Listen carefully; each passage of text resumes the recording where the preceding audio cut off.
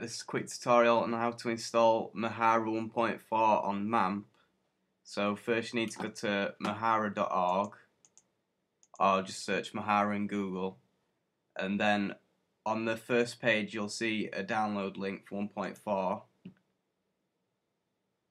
and then there's the latest versions on the right side, and just open any of the archive folders. So I'm just gonna download the zip, which I've already got in my sites folder, which is downloaded here. And once you've extracted it, you'll get this folder, and what you need to do is just copy the htdocs folder and drag it into your htdocs folder inside of MAMP and paste it in, and just rename it whatever you want to call the subdirectory which go to Mahara. So let's say you want to call it portfolio, so it's basically the normal localhost link, but it says portfolio in the subdirectory. Then that's what you'd do. So let's try it. Yeah.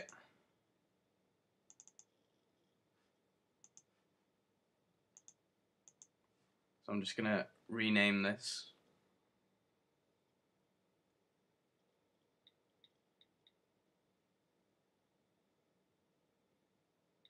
portfolio.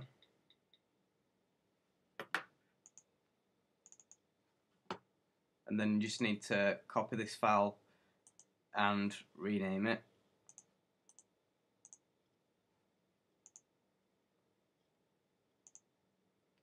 And just remove the parts with the dash and after the dash, so you're just left with a config file. And then you just need to open that in a text editor and fill in all the details. So if you're using MAMP, it'll be a MySQL database, so you need to replace the Postgres 8 with MySQL 5.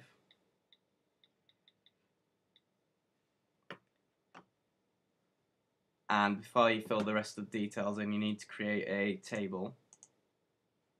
So just go into phpMyAdmin, and on this screen just change the first drop down box to UTF-8 bin, and make sure that the other selection is the same, and just give the name to your database, which you'll recognise. So I'm going to call this portfolio as well, and click create, and then just fill in the rest of the details. So back onto text editor. So DB name portfolio,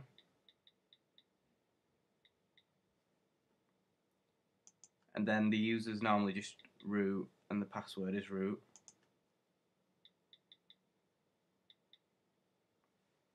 And then your DB prefix, it can be anything, but it's best just to go with the default MH_, which just represents that your software's Mahara.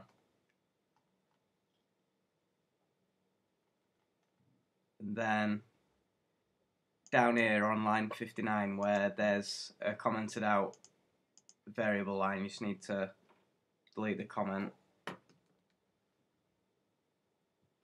and replace this with directory which you've got Mahara in.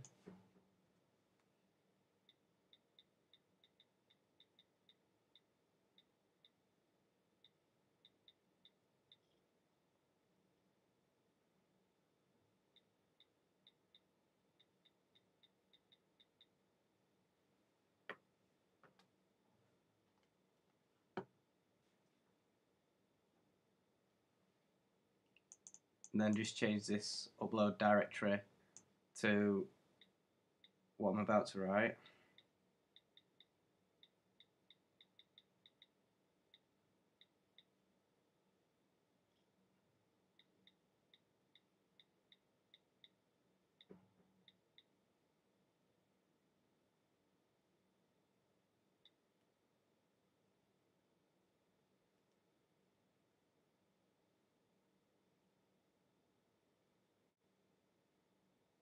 and you can name your data directory anything you want. So I'm just going to call this just undo that. I'm going to rename this directory the data directory where all the stuff goes, which needs to be somewhere that isn't accessible with the web. Just going to call that portfolio data.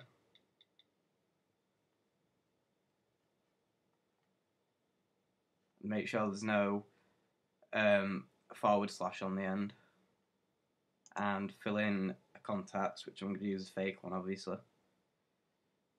So just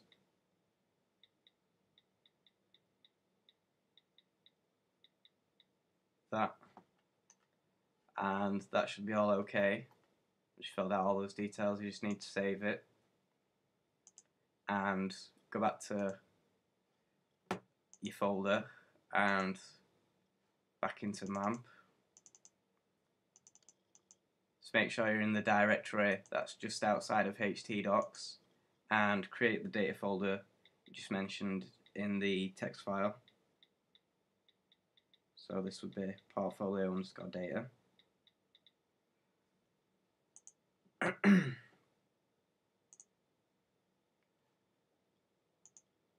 And then you just need to go to I'm just going to go to my old installation here.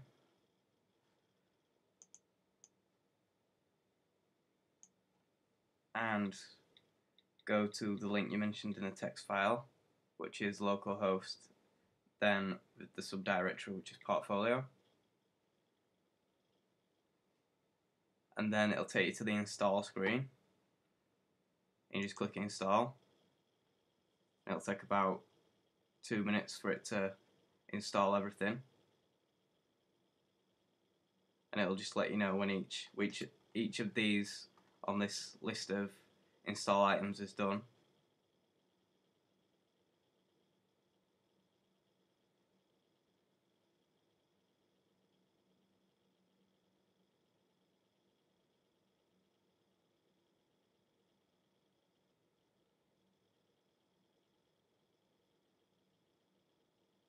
And once every one of these items is ticked, you'll get a message at the bottom which tells you to continue. So everything's been installed, and if you've got magic quotes on, which I have, it just gives you a warning message every time, even though I always leave it on anyway, because this is on a install sample. So you just need to set up a password.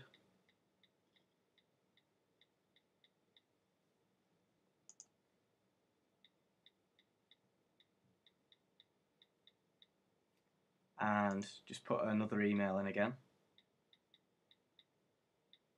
This is the email tied to the admin user. Could be the same as the one you provided for contact, but it doesn't necessarily need to be. Then click submit and everything is installed. So that's it basically. Although for actually putting it online, you need to follow similar steps, but just be aware of the data directory being in outside of the web accessible areas, and that's it.